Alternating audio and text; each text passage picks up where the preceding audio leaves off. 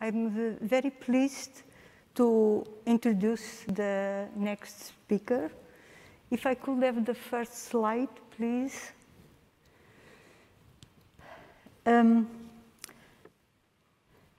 Yes, the Shaw Prize Foundation, as you know, has 3 large prizes. One of them is in astronomy. And from 2004 to 2022, they have recognized 33 distinguished astronomers for the achievements of excellence or for outstanding contributions to astronomy. And you can see their faces here, and you will recognize most of them probably.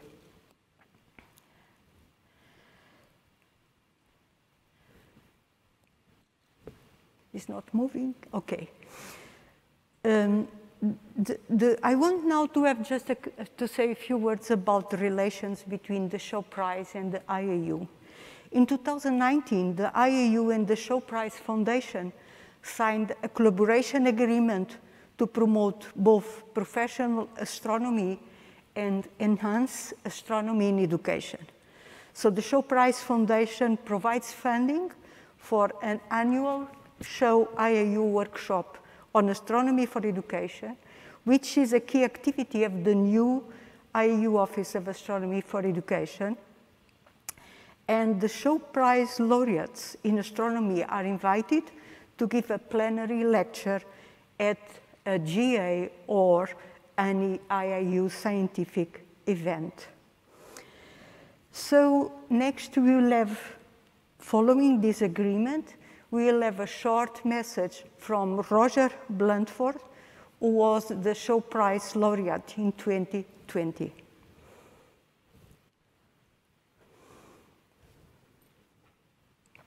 Hello. Thank you to the President and officers of the IAU for the opportunity to address you at the 22nd General Assembly in Busan. I very much regret that, on this occasion, I cannot be present in person. In the past, I have very much enjoyed attending these meetings. In fact, my involvement goes back to the General Assembly 14 in Brighton in 1970. At the time, I was a summer student at the Royal Greenwich Observatory in Herstmonceux, and we were employed preparing materials for that meeting. I met my wife, Liz, there, and we are now celebrating our 50th wedding anniversary.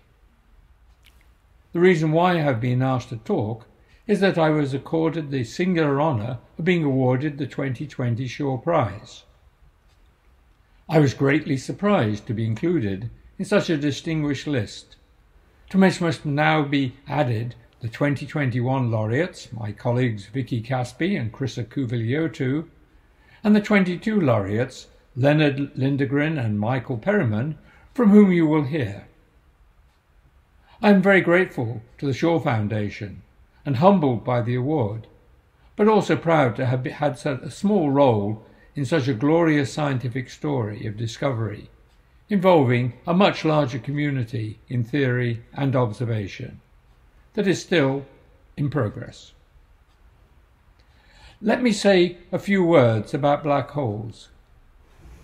As everyone knows, the story begins with Karl Schwarzschild, and the highlight came in 1963 with Roy Kerr's navigation of the space-time that bears his name.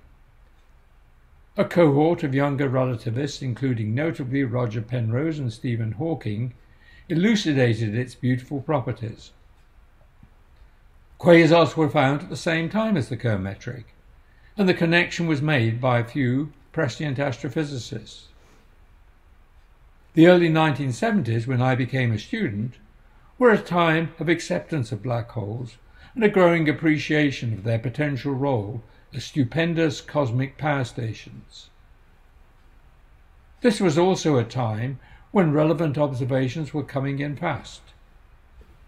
Amongst these was the identification of Cygnus X1 by Louise Webster, who had been my tennis partner at Herstmonceux, together with Paul Murden. As a student, I was very fortunate to have been supervised by Martin Rees and Donald Lyndon Bell, who had also been at Herstmonceux, They taught me so much about two different and equally important approaches to astrophysics, and have been wonderful colleagues. I was also fortunate to have struck up a collaboration with Roman Znayak, and together we described how electromagnetic field might, in a very natural way, extract the rotational energy of a spinning black hole and power astrophysical jets.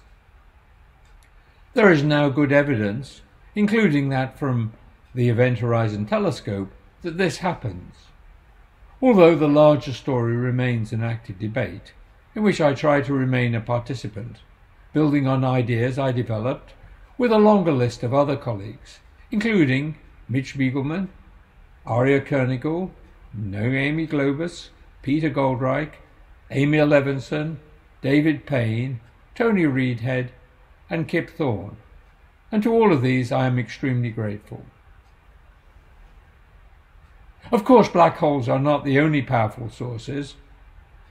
For example, there are neutron stars, supernova explosions, and astrophysical shocks, and we are still finding manifestations of their activity, such as fast radio bursts and ultra-high-energy cosmic rays. Observational discovery and the opportunity for fresh ideas is just as much a feature of this research today as it was 50 years ago. So let me conclude by once again thanking the Shaw Foundation for the award of the 2020 Shaw Prize, acknowledging my many colleagues for their wisdom, accomplishment and fellowship over the years, and wishing you a great time at the 22nd General Assembly. Thank you.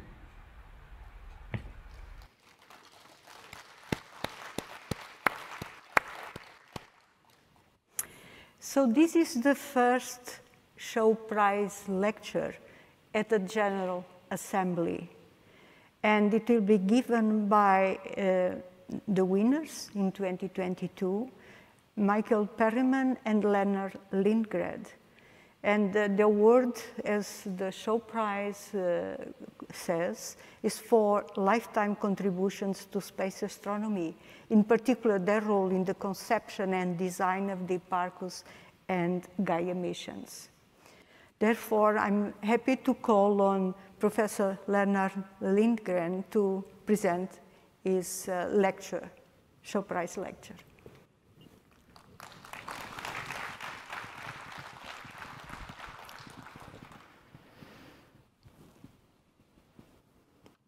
Thank you, Teresa.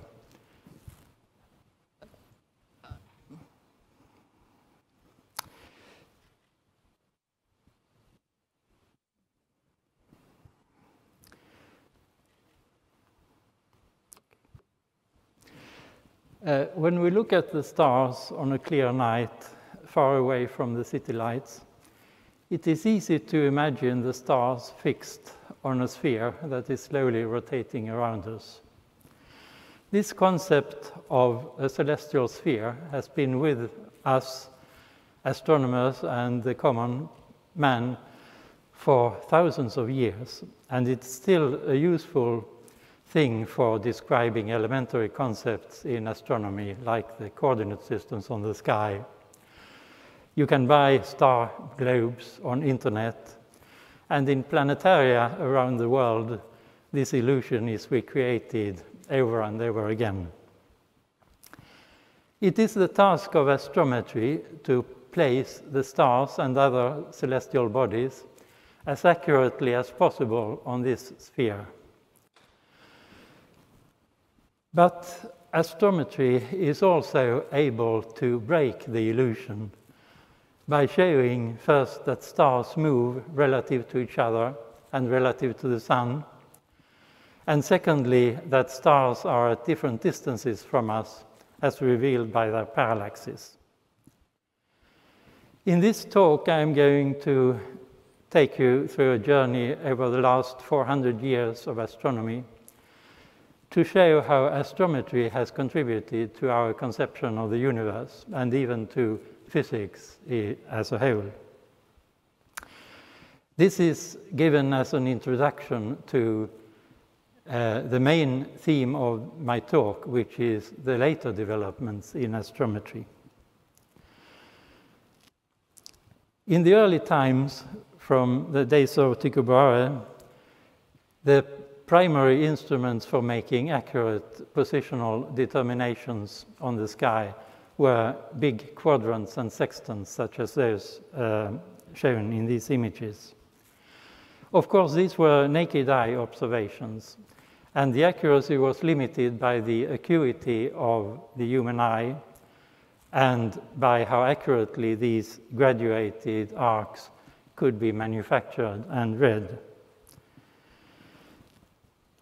The invention of the telescope, you would imagine, immediately made these observations much more accurately, but that did not happen very quickly, because it was first necessary to make additional technological advancements. The crosshair had to be invented and placed in the eyepiece, micrometers constructed, and very importantly, instead of having quadrants and sextants, a full 360-degree graduated circle was used. And that has some important advantages. It is more easy to manufacture accurately, and by reading such a circle at two opposite points, diametrically opposite points, you eliminate some important sources of systematic errors, for example, the eccentricity of the circle. This effectively defined what became the main instrument for positional astronomy over the next 200 years, the meridian circle. We see here an early example of a meridian circle at the Pulkovo Observatory in St. Petersburg. Although the principles of this instrument was the same over centuries, it was, of course, technically improved in many ways, and more recently, automated meridian circles were constructed using photoelectric registrations of the passages of stars instead of the naked eye, and even CCDs. These improvements very much made them more sensitive, so you could observe fainter stars, and also much more efficient, meaning that you could observe many more stars in a single night. However, they did seem to hit a kind of limit for how accurately these observations could be made. If you plot the accuracy of star positions through history, in this diagram we have on the vertical scale the accuracy in arc seconds to the left, ranging from a few degrees at the top down to a micro arc second at the bottom. You can see the gradual improvement from antiquity. Hipparchus, who made a catalogue of about 1,000 stars to an accuracy of about half a degree. Tycho Brahe, roughly 1 arc-minute accuracy, but also 1,000 stars. And then gradually larger catalogues were constructed with more and more stars. But by the end of last centuries, these ground-based observations had reached millions of stars, but the accuracy was not terribly much better than what had been achieved in the 19th century already.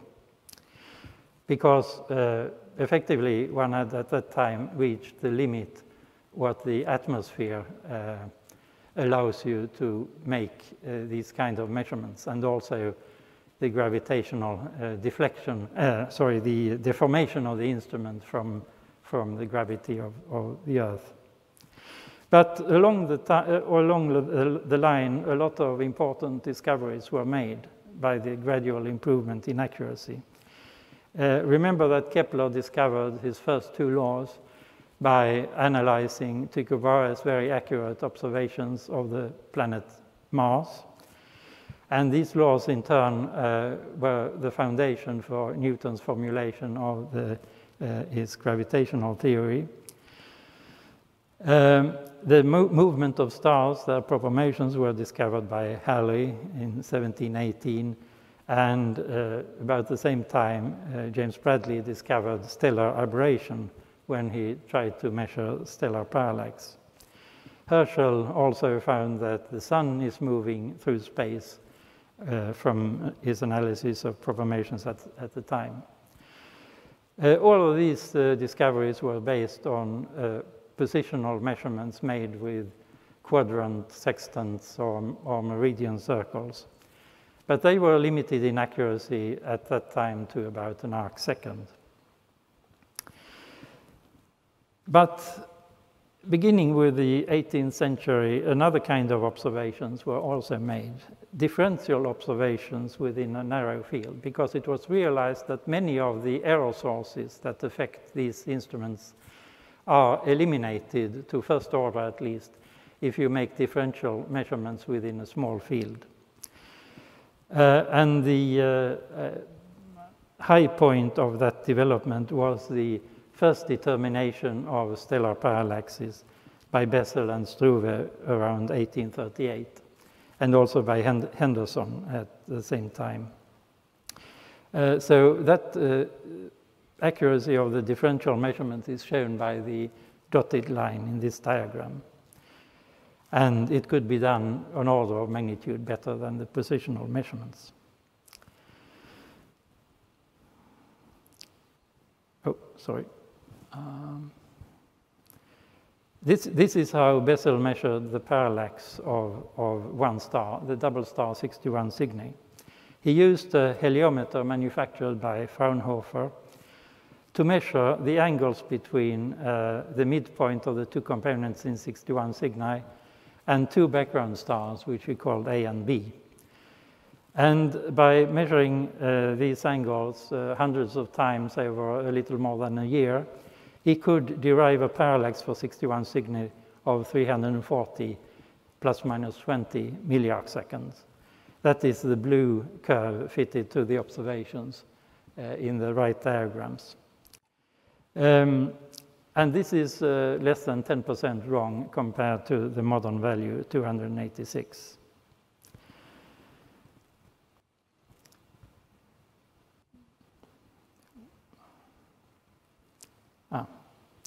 So this technique of narrow-angle astrometry got a real boost with the use of photographic plates later in the 19th century. The best instruments for that kind of work were these big long-focus refractors like the Yerkes Observatory 40-inch refractor, and later also specially built astrometric instruments like the 1.5-meter strand astrometric reflector at Flagstaff, US Naval Observatory.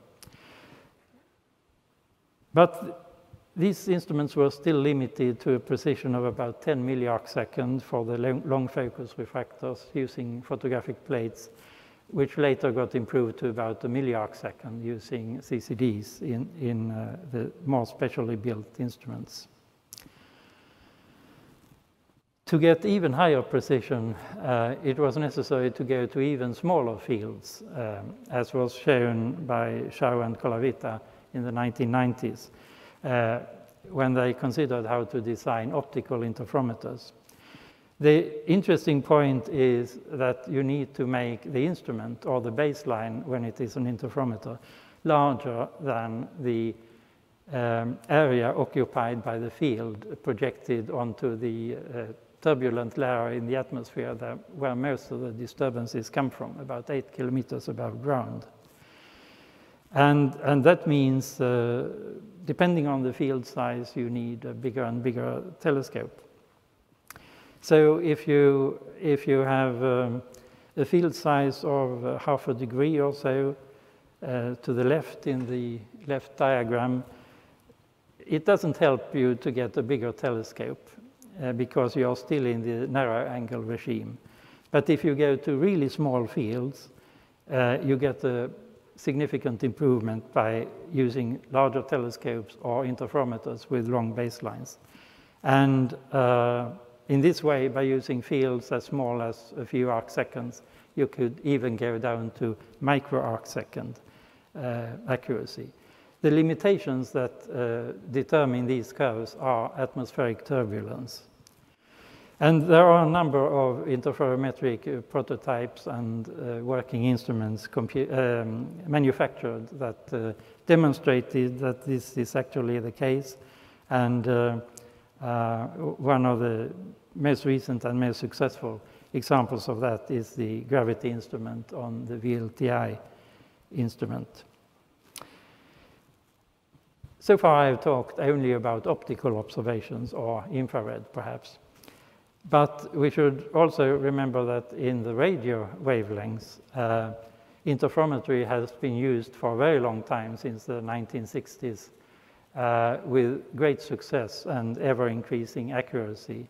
And these networks, here illustrated by the European VLBI network and the very long baseline array in the United States, they now achieve regularly 100 microarc second accuracy globally and 10 microarc second differentially over a few degrees. However, I will, for the most part here, restrict myself to optical astrometry.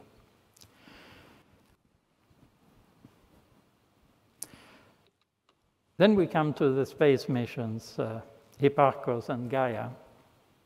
So Hipparcos was launched in 1989, and the final results came out 8 years later. Gaia was launched in 2013 and is still active, and hopefully will continue to work for a few more years. And so far there have been 3 data releases of data from that mission. There are some very important advantages of doing astrometry from space. First of all, the absence of atmosphere means that there is no refraction, there is no seeing, which means that the images of stars are sharp and stable. The weightlessness means that you can point the instruments in different directions without being deformed by gravity. And with proper design of the instruments, you can have a very stable environment. Very important also is that you can access the whole sky from a single instrument. These factors all together means that you can do very accurate global astrometry. I will explain later exactly what I mean by global astrometry in this context. There are other advantages as well. You can make continuous observations, more or less 24 hours per day over several years. And at a moderate extra cost and effort, you can get very valuable additional information in the form of photometric data in several wavelength bands and even spectra for the brighter stars. And all of this means that you can do surveys to well-defined completeness limits with a good time sampling, and at the same time get very valuable astrophysical data. And Gaia combines all these advantages in a single mission, and I think that is one of the keys to why the Gaia data have created so much new science. The idea to make astrometric measurements from space originated in the 1960s, when the French astronomer Pierre Lacroute proposed a space mission for differential astrometric measurements over long arcs on the sky using a single telescope by putting a beam combiner, a mirror with 2 parts at an angle to each other, in front of the telescope, so that the telescope could simultaneously look in 2 different directions at a well-defined angle between them. But it took 20 years or more for this idea to be realized. Hipparcos was accepted by the European Space Agency in 1980 and launched in 1989. It was active for about 3.5 years, and the catalog was released in 1997. Of course, there were many hundreds or even thousands of people involved in the development of this mission.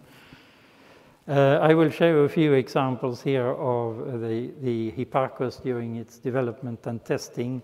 To the left, we see the actual beam combiner mirror used in Hipparcos.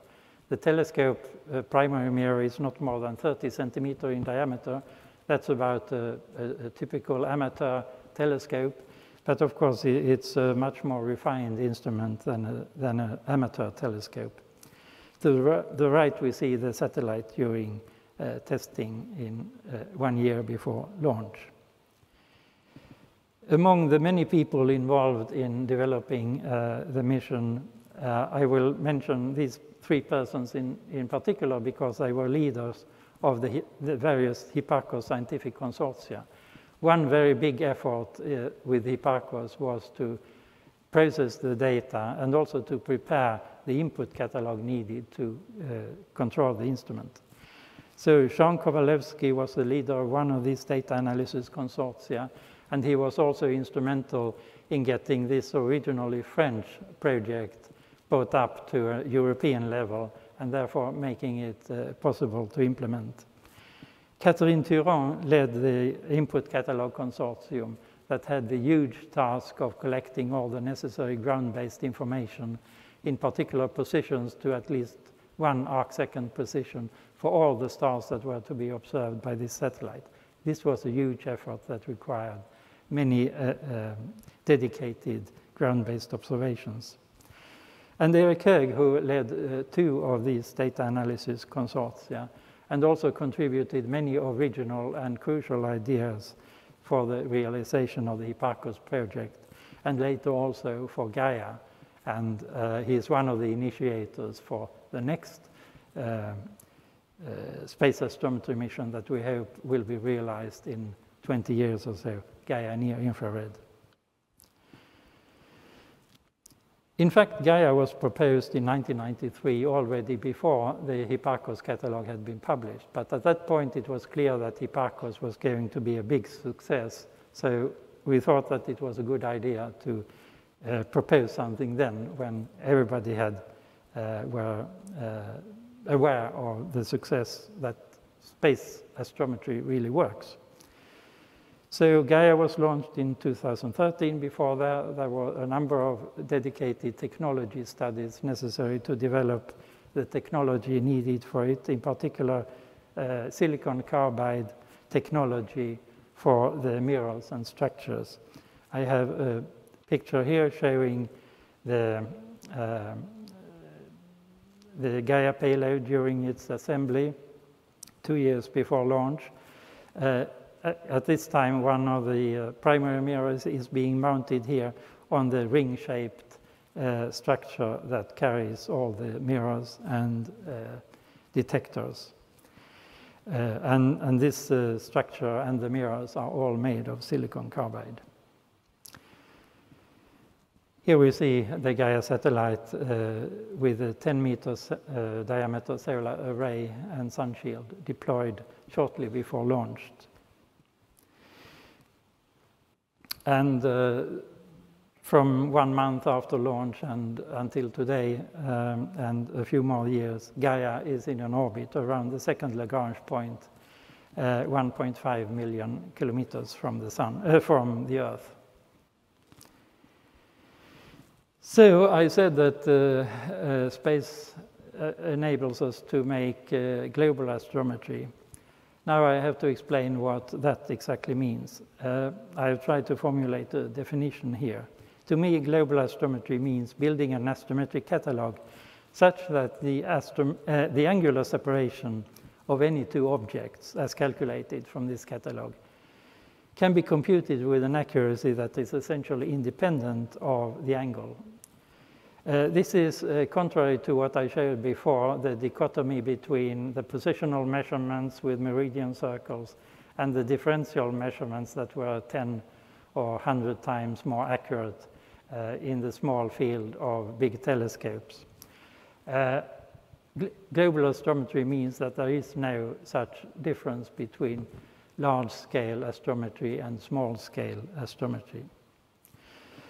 Such a global catalog defines an undistorted reference frame for the positions and proformations of the objects. It does not have to be a non-rotating system, but it can easily be made non-rotated by including a number of quasars among these objects and forcing their proformations to be in the mean 0. If the objects are stars, you also need to include the parallaxes in this catalog and even radial velocities for some of the nearby stars to take into account perspective acceleration. This kind of global astrometry is really needed for a wide range of different studies. For example, an undistorted positional frame is needed to dynamically interpret the motions in the solar system. If you observe the motion of an asteroid relative to a distorted grid of positions, you will find that it accelerates and decelerates in a way that is completely unphysical. And if you are not aware of this, you might misinterpret these apparent accelerations as physical forces, perhaps from an unknown planet. You also need accurate positions for identification and mapping of sources across the electromagnetic spectrum, for example, to identify the corresponding sources in the optical and radio domain, and for a lot of other reasons like telescope pointing, spacecraft navigation, and prediction of occultations of stars by asteroids. Similarly, you need an undistorted proper motion frame, for example, for dynamical interpretation of motions in our galaxy and local group, or for identification and mapping of stellar motions across our galaxy. And while you construct a global astrometry catalog, you get absolute parallaxes almost as a byproduct of this construction. I will elaborate these last 2 points, the mapping of stellar motions and absolute parallaxes, a little bit further. So one of the big outcomes from the Gaia mission is the mapping and discovery of stellar streams and clusters and dwarf galaxies and their motions in the outer part of our galaxy. It is illustrated here with a few plots from a recent paper by Malan et al. The point here is that in kinematic space or in phase space, in velocity, these stars can be quite tightly clustered, meaning that they have very similar space velocities, but they could be scattered all over the sky. That is, for example, the case with the Gaia Enceladus star stream, which is believed to be remnant stars from the last major merger with another galaxy size of the Magellanic Cloud, Large Magellanic Cloud, some 10 billion years ago. Because this happened so long ago, these stars are now spread over the whole sky. And if you are going to successfully find these kind of streams, you need extremely accurate proper motions.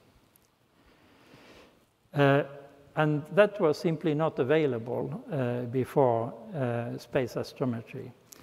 And that is illustrated in this plot, which shows the systematic differences in proper motions between the best compilation of ground-based proper motions before Hipparcos, the PPM catalog, which listed proper motions for almost 400,000 stars based on ground-based observations. And what is plotted here is the average distance between these proper motions and proper motions in the third release of Gaia data. You can see that it is very inhomogeneous over the sky, and in some parts of the sky there are systematic differences as large as 10 milliarc seconds per year. This is a huge effect if you are looking for these subtle stellar motion patterns that I referred to earlier. If you consider that the galactic rotation itself at the distance of the Sun only corresponds to 6 milliarc seconds per year. Coming now to absolute parallaxes. This diagram illustrates how parallaxes were traditionally determined in small field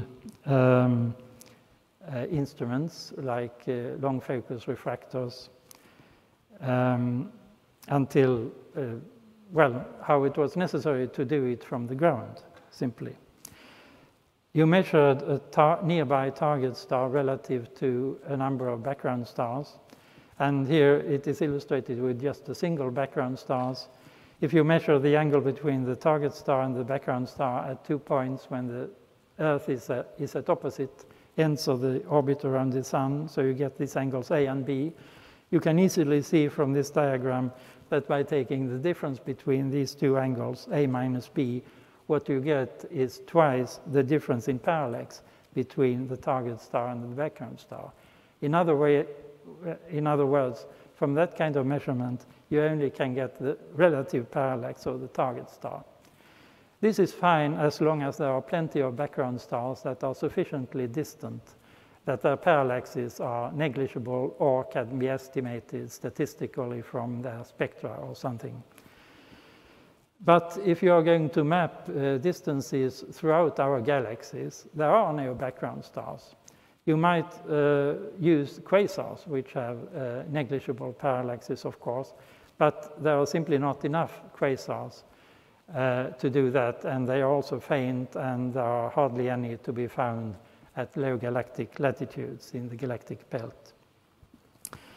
Here, global astrometry comes to our help, because if you can measure large angles as accurately as small angles, then you can measure parallax with respect to not a background star, but a reference star, roughly at 90-degree separation from the target star. And from this diagram, you can see that taking the difference of these two angles A and B, now you get twice the absolute parallax of the target star. So that is the principle of parallax measurement used by both Hipparcos and Gaia. So how can you build a global astrometric catalog? In principle, it can be done by accurately measuring the arcs between many reference objects distributed over the sphere, as illustrated here in this very schematic image. You need to ensure that these measurements are made over large arcs, meaning something from about 40 degrees to 140 degrees, because otherwise, if you have two short arcs, you will get accumulation of errors when you go from one part of the sky to the next. And they can't be too close to 180 degrees for the same reason. However, to do that in practice is quite difficult to design an instrument that is capable of measuring very accurately a whole range of angles between 40 and 140 degrees. But what you can do is to construct an instrument with two fields of view that are set at a fixed so-called basic angle between them. And this basic angle then should be in the interval from 40 to 140 degrees. And this is exactly the original idea of Lacroute. What you need then is a sufficiently large field and a high enough star density that at every point in time you have a number of stars in both the fields of view so that you can connect them together. And you also need a continuous scanning approximately along the great circle through the two fields of view. I will explain later why this scanning is essential. This is the Gaia payload again during integration, but at a later stage where you can see both the primary mirrors looking in two different directions separated by a basic angle of 106.5 degrees.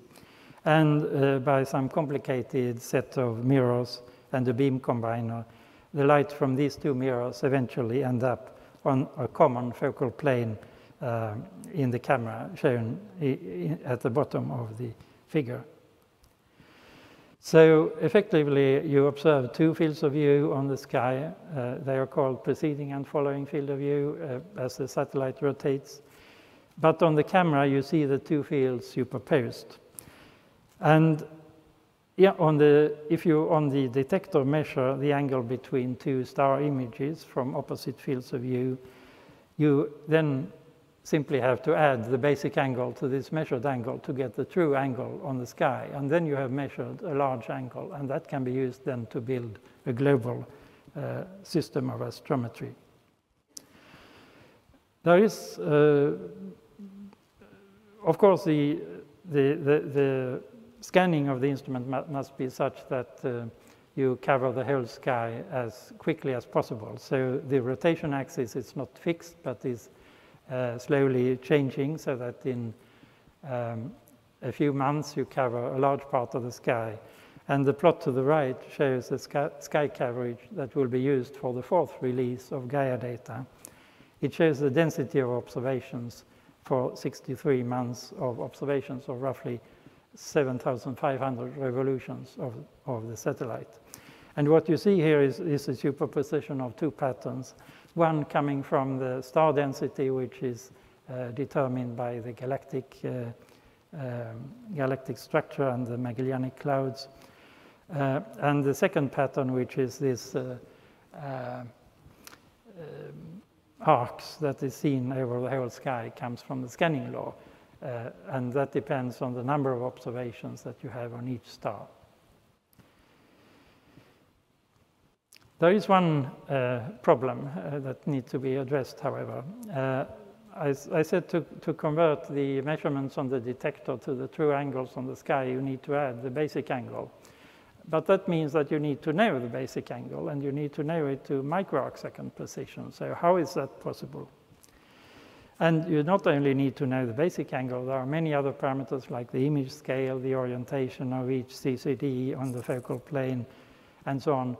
And also the celestial pointing, or the attitude of the satellite at every point in time is needed also to micro-arcsecond accuracy. All of this is achieved by a process that is called self-calibration. And it means that you determine these additional parameters, nuisance parameters they are sometimes called, namely the calibration and attitude, from the same observations as the stellar parameters are determined. So no special calibration devices are needed and no special calibration measurements. This illustrates how this can be done. This illustrates how the basic angle is determined to micro-arcsecond precision or accuracy. During a 6-hour period, when the satellite rotates a full 360 degrees, you measure thousands of stars roughly along a great circle. And if you assume some value of the basic angle, you can compute the angle between pairs of stars in the opposite fields of view. Now, if you start by one star and go to the next and go around a number of times, eventually you end up with the star that you started with. And if you add all of these angles together, you should get a multiple of 360 degrees. That is, if you use the correct value for the basic angle. If you had assumed the wrong value, you will not get 360 degrees, but you can compute what the angle should be. So that means that for every complete revolution, for every 6 hours scanning by the satellite, you get a very precise estimate of the basic angle. So this puts the requirement on the satellite that it has to be stable over 6 hours, but it does not have to be stable over 6 months, for example, in order to determine parallax. And that is a very big difference for the engineers. They can construct something that is stable over a few hours, but not over years. For this process to work, you need to avoid certain values of the basic angle, like 180 degrees, 90 degrees, 60 degrees, and so on, the simple fractions of 360 degrees. And indeed, that was used for both Hipparcos and Gaia. The basic angles were carefully selected to avoid these bad values. Mathematically, it is very simple to formulate the self-calibration as a least squares problem. And the solution to such a least squares problem has been known for over 200 years, at least in principle how it should be done. But in practice, for the global astrometry problem, it is quite difficult because of the large number of parameters involved and the non-trivial way that they are connected to each other via the two fields of view and the scanning law. In fact, a direct solution using sparse matrix algebra is unfeasible by many orders of magnitude in terms of CPU time and storage requirements. Already in 1976, it was estimated that to do the Hipparcos data processing in this way would require 200 years of CPU time on the most powerful computer available at that time. Today, that would probably be feasible, but it is not feasible for Gaia because there are so many more unknowns and observations involved. So a different method is used for solving this, namely iterative methods, which are standard for solving large, sparse system of equations. The principle for that is very simple. If you start with an initial, very approximate estimate of the attitude and calibration, you can compute for one star at a time its astrometric parameters. You will not get very good results, but it is a starting point. And then you can use this together with the calibration parameters to get the attitude as a function of time. And then you can use the attitude and source parameters to estimate the calibration parameters. And at that point, when you are in the blue box to the lower right, you have improved estimates of both the attitude and calibration that, compared to what you started with. And then you can go back and update the star parameters again. So essentially, you have to loop through this a sufficient number of time for convergence, that is, when the parameters don't change anymore. And in practice, it turns out that this requires of the order of 200 iterations. But it does converge to the numerical accuracy of your computations. And what you get then is the same result, at least in principle, as for a direct solution, but with much more feasible requirements in terms of CPU time and storage. I should remind that ages is, of course, just a small part, although very important and central, of the Gaia data processing. So there is a lot of other processes and people involved to generate all the data that come out in a release. Not only astrometry, but also photometry, object classification, radial velocities for the brighter stars, high-resolution spectroscopy for the brighter star, low-resolution spectroscopy for the fainter stars, and so on. And all of this is freely available in the Gaia archive on the web. Of course, Gaia cannot do everything by itself. It can be extended in sensitivity, that is, to fainter objects by means of large ground-based telescopes, and similarly in precision by means of interferometers or space telescopes. Resolution, time baseline can be improved backwards using archival data from HST, for example, or Hipparcos, and into the future by means of perhaps the next space astrometry mission, Gaia near-infrared.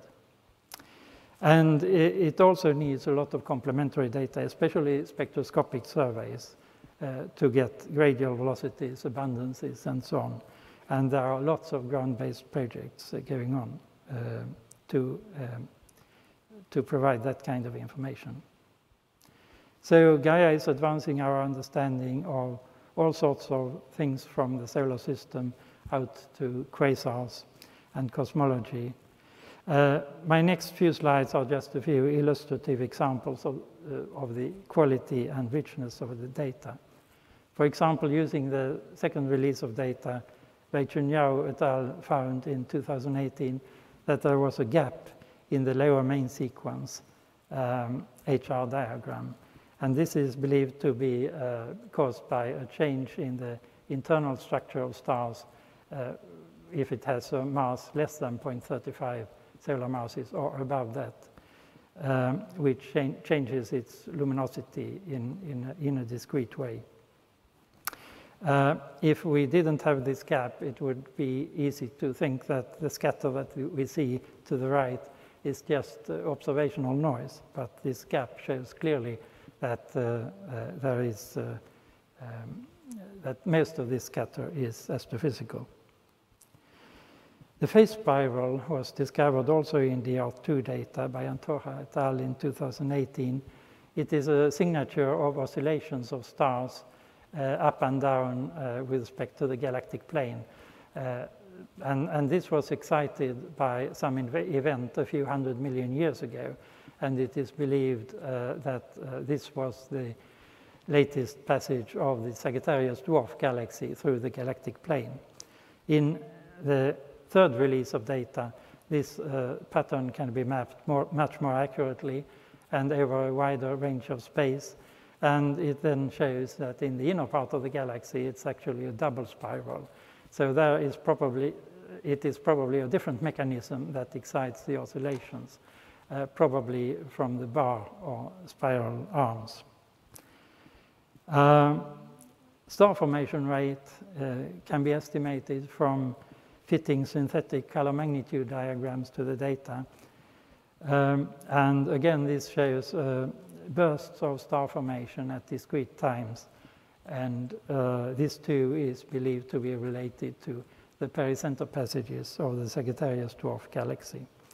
And finally, in Gaia DR3 data, it was possible to detect the acceleration of the solar system barycenter from the proper motions of quasars. Because of its orbit in our galaxy, the velocity vector of the solar system barycenter, which is about 250 kilometers per second, that velocity is changing by 1 centimeter per second every year. And this small change in the velocity creates a small difference in the stellar aberration of the quasars that make this characteristic pattern of proper motions. What is shown here is not the actual proper motion of these quasars, because that is dominated by the noise, but the fitted model of this acceleration, which amounts to which has an amplitude of 5 microarcseconds per year, and is determined to an accuracy of about 0.35 microarcseconds per year. So this shows that in this context, these statistical sample of more than 1 million quasars scattered over the whole sky, Gaia is already achieving accuracies below the microarcsecond. So this is my final slide.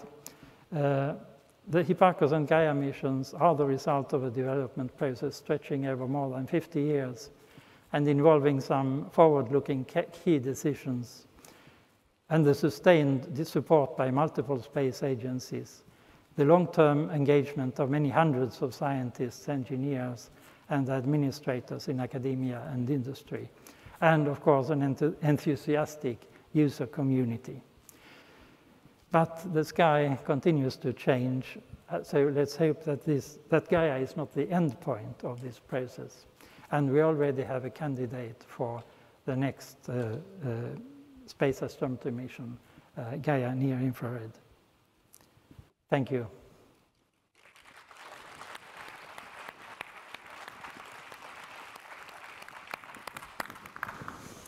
I'd like to thank our speaker for this very nice trip from the early times of astrometry to the fantastic results of and sophistication of Gaia.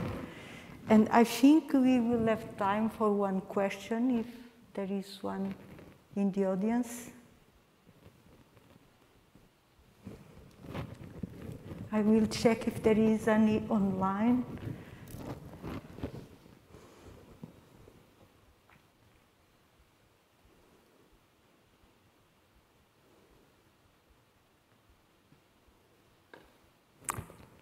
I don't see any. Oh, you have a question there, please. Thanks for a great talk. I'll just ask for fun since nobody else is asking. Prior to Hipparcos, the person, not the satellite, with the 1,000 stars, I imagine there would have been a little bit of relative astrometry, particularly, that would be useful for things like studies of binary stars. Any comments on that? Yes, binary stars is a good example of objects that can be studied using differential astrometry. And that was, of course, done very successfully already more than 100 years ago. I would like to point out, for example, that the first white dwarf was discovered from the perturbations on Sirius that were measured with this kind of in this way. So yes, indeed, for binaries, you can get a lot of information from observations in a small field. I think we still have another. Please go ahead. Another question? Thank you for your talk. I'm Jackie Ma from the Australian National University. So you showed a lot of great results from Gaia about studies of especially a lot of things in the Milky Way. So can you give a few comments on the prospects of Gaia or the next generation instruments on the study of the Magellanic system? Yes, I hinted on that, that there is a proposal for the next space astrometry mission called Gaia NIR, for Gaia Near Infrared. The idea is to do basically the same kind of observations as Gaia, also a scanning survey, but to enable it to look much further into near infrared, hopefully all the way to about 2 microns, which means that you can see all the way into the center of our galaxy, because that is, of course, one of the areas where Gaia cannot do very well. It cannot see through all the extinction in the galactic plane and especially into the center. So that would be really great, and it will also improve the discovery of brown dwarfs and many other kind of systems and highly reddened star and so on.